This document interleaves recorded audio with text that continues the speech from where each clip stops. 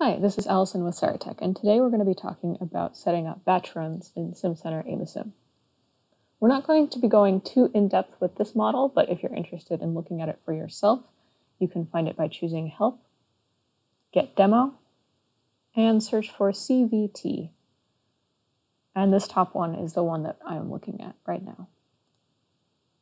So first of all, once you've got your model all set up with the submodels and parameters that you want, you will come up to your Parameter tab, click Study Parameters,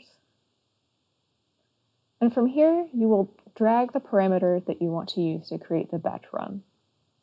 So for me, I want to try a couple of different functions for this submodel here. So I'm going to drag my expression over to the Study Manager, and you can see it appears here. The default value is the one that I set when parameterizing my model. In this case, it's 4 times the square root of x. Now I'm going to click the Studies tab. I'll check the box next to the parameter I just added. Then I'll click Add to add an additional set to my batch run. So for set 1, the value is going to be 4 times the square root of x. But for set 2, I want to try something different. Let's say 0.01 times x. So I'll click OK and go over to the Simulation tab. I'll click Run Parameters and change my simulation type from single run to batch. I can also click the Design Matrix button, and this will pop up my design matrix. If I only want to run certain runs from my expressions, I can check or uncheck these boxes depending on what I want to run. I want to run both, so I'm going to click OK. I'm going to click OK in my Run Parameters box, and I'm going to run my simulation.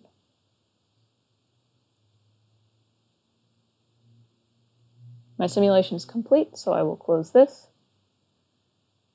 Now, when I'm looking at my variables, I can go over to the Result Set column and select which result set I want to look at. This could be Result Set 1, Result Set 2, or the reference result set. This also applies when you're looking at the other variables in your model.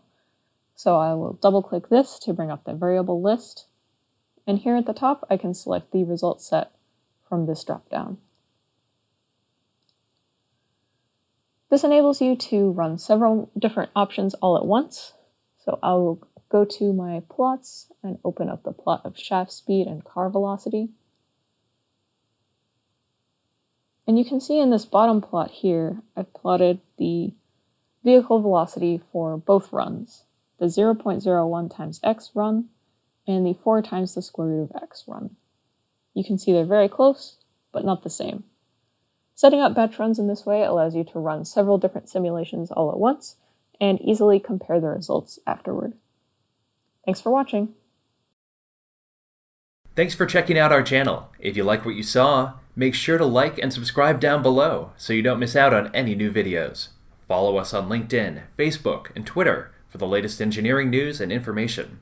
And to see all of our upcoming events, please visit our website at saratech.com/events.